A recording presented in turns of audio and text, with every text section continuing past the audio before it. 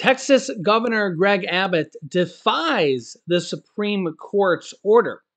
That's right. The U.S. military gets a shocking report after they have the lowest number of active duty enrollment in over 80 years. I'll give you the details on that. Also, millions of Americans on Social Security could get a surprise bill this year. Give you all the details of that in this video and more. Let's jump right in. Thank you so much for liking these videos. And if you haven't yet, subscribe down below so you don't miss out on new videos. Here we go. The Biden administration is not happy after Texas Governor Greg Abbott is defying the Supreme Court's order to let them take down massive barbed wire that actually cost Texas over $10 million to install. Take a listen here. Well, the state is still installing razor wire at the southern border, despite a court order saying federal border agents can just cut it down. Fox 4's Dan Godwin here with more on this escalating power struggle between the state and the federal government. Dan? And Lauren, Governor Abbott is apparently not overly impressed with the Supreme Court ruling that came down this week. His response has been to put up more razor wire at the border. New video from yesterday shows the Texas Military Department doing just that, beefing up razor wire installations in Eagle Pass along the border southwest of San Antonio. And yet, on Monday, the U.S. Supreme Court, in a 5-4 ruling, vacated a lower court decision and gave federal agents the green light to cut and remove the razor wire. The federal government argued its agents need access to patrol the border and help migrants in need, but the state says the wire is essential to security and will discourage risky crossings that happen away from legal entry points. On Tuesday, the White House was asked about the next steps in this dispute. How quickly does the administration intend to remove all the razor wire that has been set up? So I don't have the specifics on what the border security is going to do and how they're going to do it. Look, we are certainly glad that the Supreme Court made the decision to vacate the injunction that prevented border security to actually do their jobs, to pass laws, and it got in the way. Governor Abbott, of course, sees things differently. On Wednesday, he issued a statement saying the U.S. Constitution allows the state to defend itself, writing that authority is the supreme law of the land and supersedes any federal statutes to the contrary. Tuesday's ruling from the nation's highest court is not the final say on the matter. There's still no decision on the larger lawsuit on the razor wire issue. The Fifth Circuit Court in New Orleans is set to hear arguments on that dispute on February 7th. So Texas is still installing razor wire, and that's serious razor wire. That's, you see there's rows and rows of it. I don't know if people can get through there. And it's basically set to make them funnel to the access points where guards are, and this captures them and makes it so they can't sneak through, and makes it so they have to be processed and all that stuff. Again, let me know your thoughts on this. And yeah, it's a whole process there. The United States is starting to step up more and more things now here. United Kingdom and the United States sanctioning senior Houthis over Red Sea shipping attacks. If you didn't see my previous video, we're kind of at war over there with attacks happening between the U.S., the Houthis, Iranian-backed militaries. I'll link you to that video here at the end of this. You kind of have to wonder, is the U.S. actually at war without actually announcing it? Because they're attacking and attacking back here. We also have a new report here that shows the U.S. military is, quote, weak and in danger of not being able to defend national interests, according to studies. This comes as 2024 starts with the U.S. military with the lowest enrollment in the last 80 years for the amount of people enrolled in the U.S. military. An NSC spokesperson took issue with the study, saying, quote, the U.S.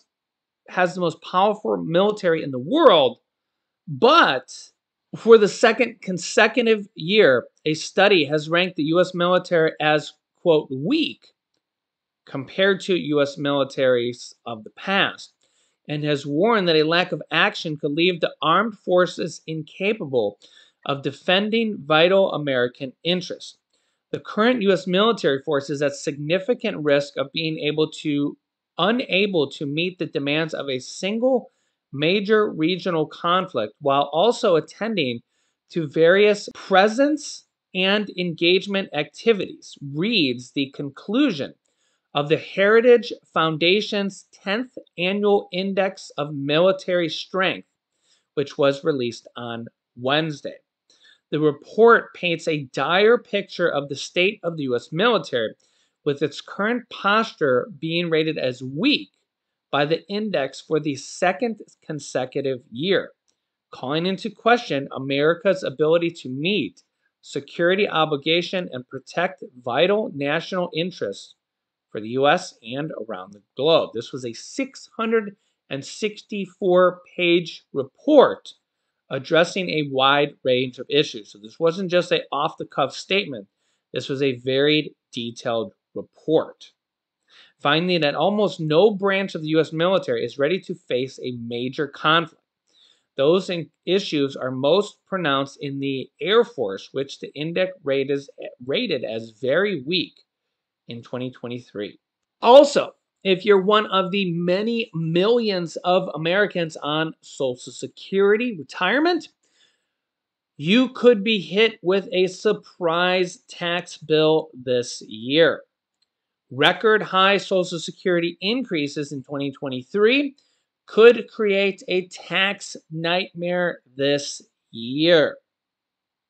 That's right. And this has actually been happening to people for previous years as well. The record high Social Security payments increase in 2023 could bring along an unwelcome side effect for retired Americans still grappling with the sting of inflation, and that is higher taxes. And yes, if you make enough money, you do have to pay taxes on Social Security.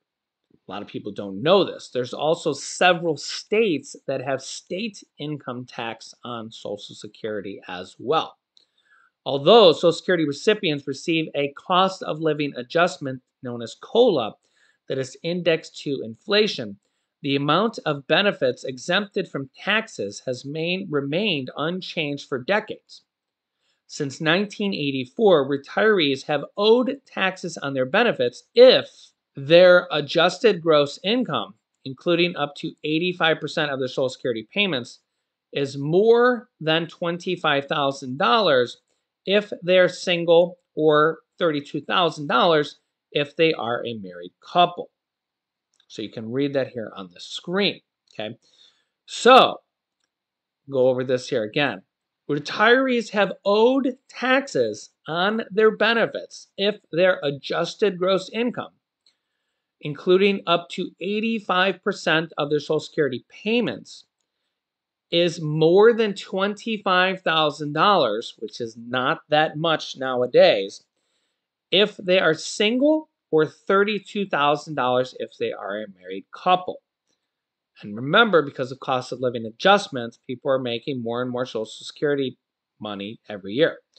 Individuals earning more than $34,000 and couples earning more than $44,000 can be taxed on up to 85% of their benefits.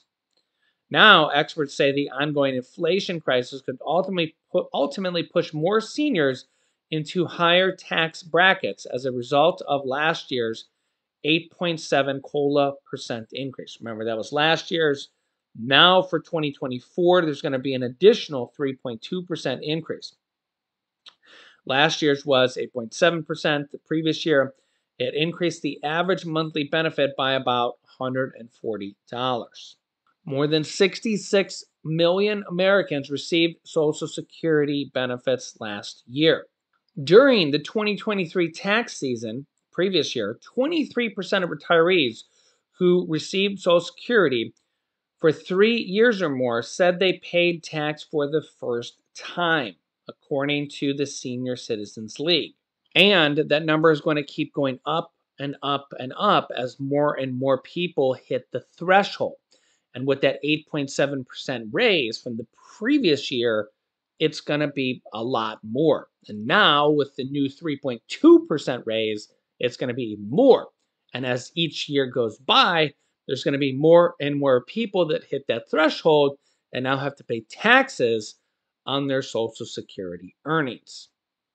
So let me know your thoughts here in the comments. I'll keep you up to date on more and more money information and tips and details like this.